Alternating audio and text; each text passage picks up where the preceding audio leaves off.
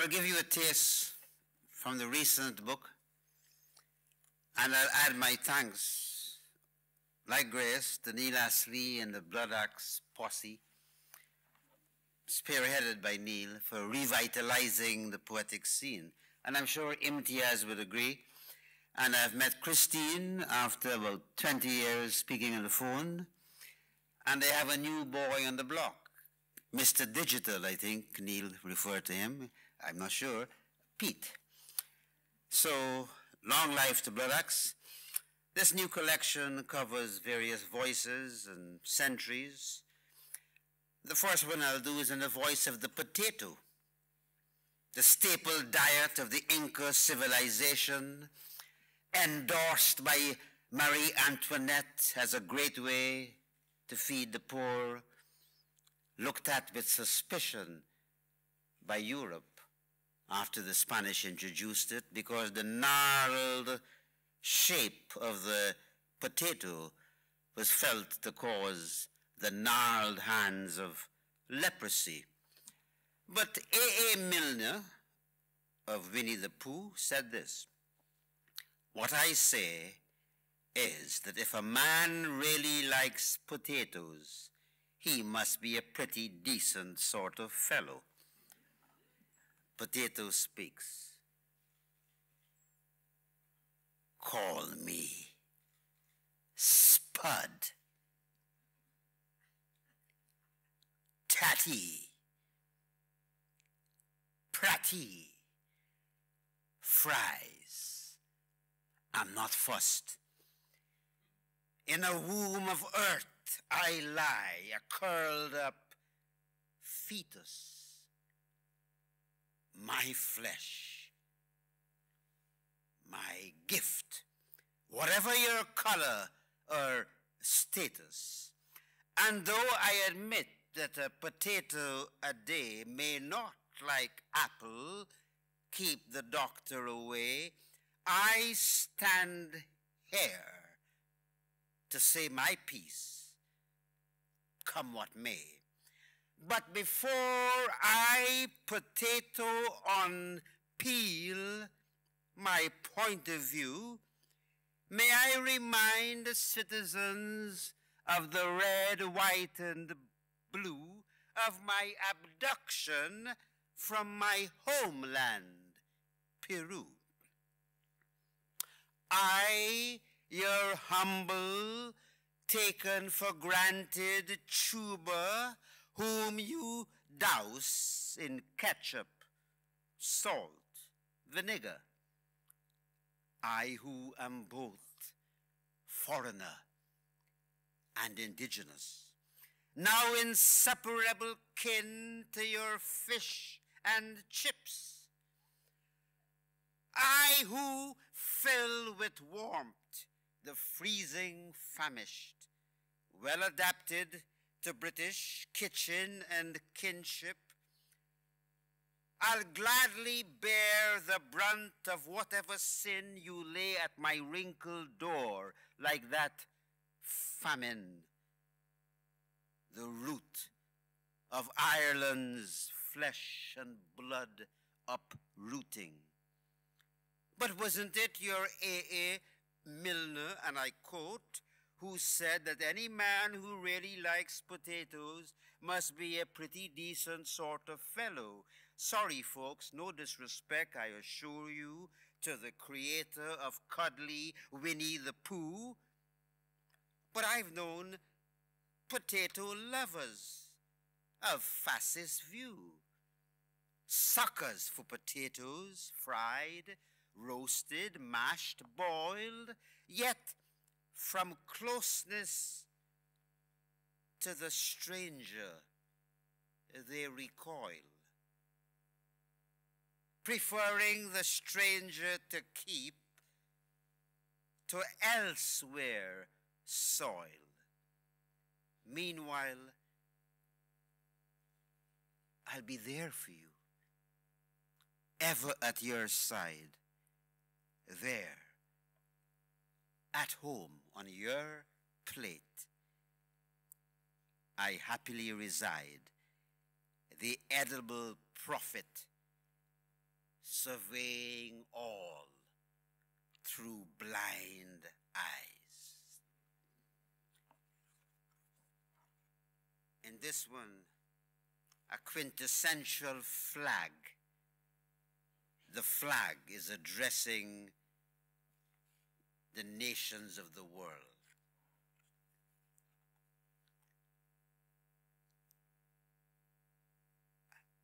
I've come a long way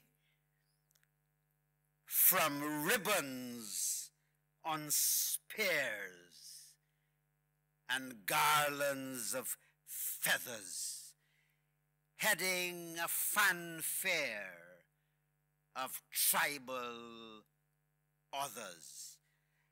Now, nations march to the grammar of my squares and rectangles, not to mention the odd triangle. On grand parades, you'll see me displayed to the height of my glory, the center of ritual attention. But I stay calm and carry on as any flag worth its weight in cloth would do. Up a pole, down a pole, ever playing my starring role in the fabric of a nation's unfolding of what's known as independence. How I have danced in the neutral breeze for monarchs overseas and seen the colors of myself reshuffled for the long shackled about to step into their own stride.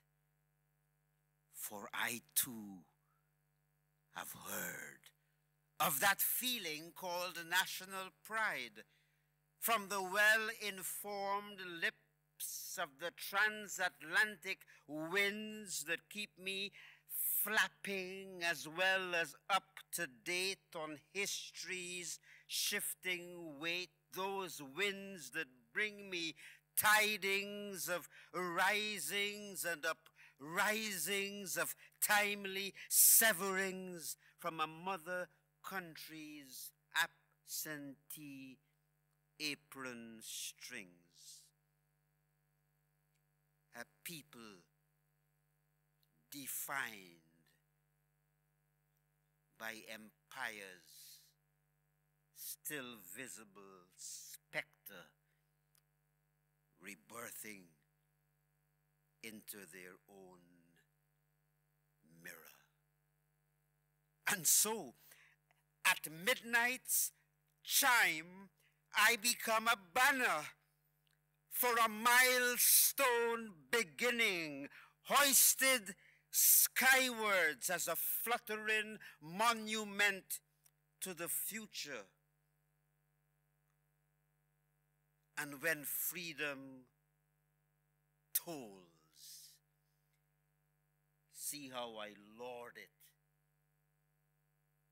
on my stately pole to trumpet and drum roll, and in the reckoning hour when old rages grow mute, I command a multitude's salute and a speechless minute falls across the land. Oh, what would the United Nations, the Commonwealth, the Latin American Confederation, the Arab Emirates, in short, the globe, do without the likes of me? And all my colorful kin, we whose silent tongue is flaunted in the wind. Therefore, unravel what hidden meaning you will from my flying geometry of colors, full mass. I am an emblem of protocol and celebration, half-mass. I am the drooping shroud of mass lamentation. To you who wave me from the bonded crowd. What words can a flag offer beyond the fervor of slogans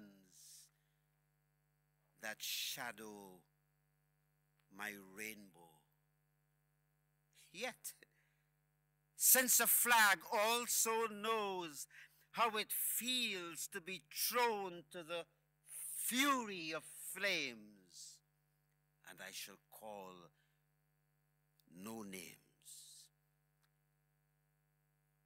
on behalf of every flag, I ask of all who wave me to order. Am I the mere cloth you brandish to a marching creed, basking in the vanquished? Or am I a nation's handkerchief flown from a flagstaff of justice, as democratic as sun and moon?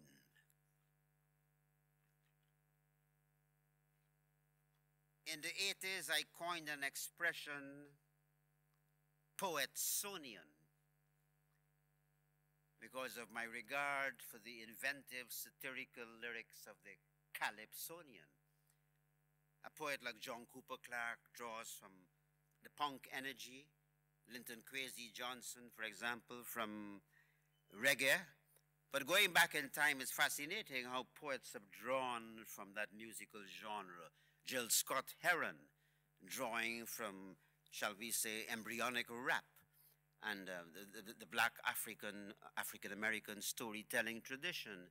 But this is nothing new, though some people created that polarized division between what they call performance poetry and so-called literary. Well, Dante was a lovely performance poet, you know, belting out at round banquets. Catullus and Ovid, Roman poets, were also, you know, performing at reclining banquets. So it's a very tricky division, because poetry is so close to song and music, even the language, iambic, foot. You got to move it. Ballad, dance. You got to do something, shake something. This is diversity in the market, and one of my modes of Poetsonian. To learn how this thing, diversity, does operate, I went by Brixton Market to investigate how the fruit and veg them does integrate. I saw apple and mango conversing cozily. Ripe plantain had no quarrel with broccoli. Aubergine don't bear grudge against piri-piri. I was impressed how pineapple spoke sweetly. And when red pepper responded discreetly, I knew the fruit and veg them could teach a nation the secret of harmonious cohabitation. So if you want to learn about this thing, diversity, observe butternut squash and the little lychee. In the fruit and veg them market, it was plain to see the red, yellow, purple, and green live in harmony. The fruit and veg them show each other respect. Cucumber never raise a finger to courgette. Now, if you don't mind, Newcastle, let me hear you, Newcastle, line by line after this chorus. In the fruit and veg them market, it was plain to see the red, yellow, purple, and green live in harmony. The fruit and veg them show each other respect. Cucumber never raise a finger to courgette. Then I saw saltfish chatting up chorizo, like the two of them does talk the same lingo. Gammon and mackerel held no grievance. Black pudding and salami struck up alliance. So if you want to learn about social etiquette, just study the ways of oxtail, veal, brisket.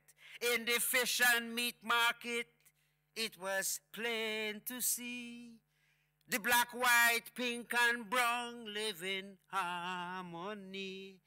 The fish and meat them show each other respect. I never see a fight between two fillet yet. Never see a fight between two fillet yet. I did mention that this poet cuts across voices. I hope I've got time to end with two. Not too long. Is that all right, Linda? This is in the voice of ice. You heard Potato speak. This is in the voice of ice. And then I'll end with weeds. Not what you were thinking. I'm thinking serious gardening, if you know what I mean. Anyway, ice speaks. Must I remind the short-memoried humankind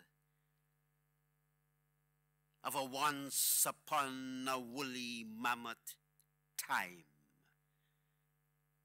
when my permafrost embraced continents, my ghostly glaciers extending their grimace to white out a Neanderthal dawn and do my bit for what's called extinction. But let me say, I'm not all doom and gloom. No, I do have my chilled out moments, like when I become the crystal sediments cushioned in your cocktail glass, the chorus in your lemonade, the loud castaway in your rum. Now it saddens me to see talking primates skating their span of time on thin ice, to borrow a common idiom. For when the day of reckoning comes and my melting cap doffs its sub-zero self, prepare your high-rise stone to weep upon my lap of water rising by the hourglass. But under my hard edges I'm a real softy. For what are freak floods and tsunamis if not that my tears returning home to roost.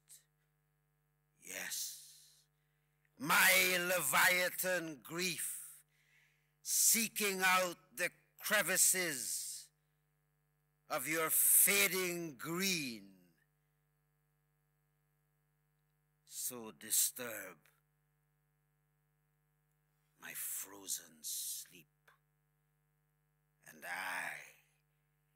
ice,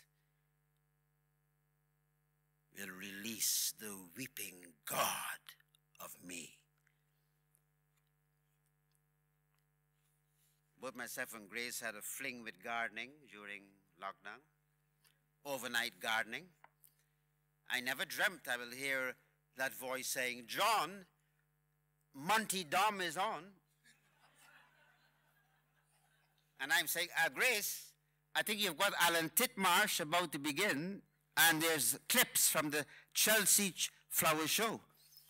And I, as poets, you pinch ideas. So as a budding gardener, and I was touched that Monty Dom said you must pick your, I'm giving you a tip here, many of you might not know, even though you're green-fingered. You pick your tomatoes off the tree and freeze them so the birds don't get them.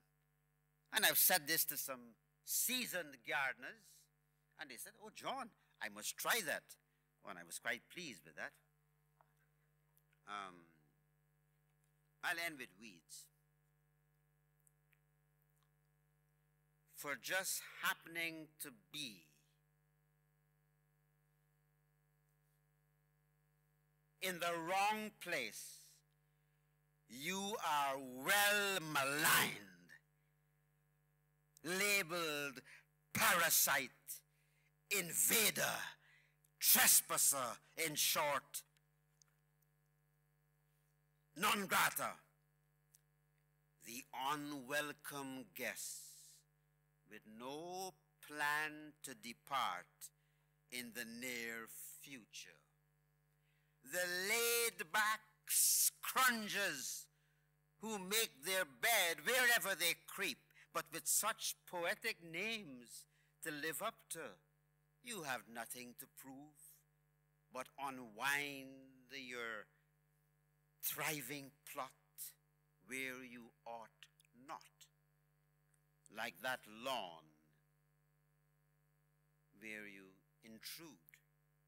Crabgrass, goosegrass, quackgrass, whatever name you choose to bind and abide by.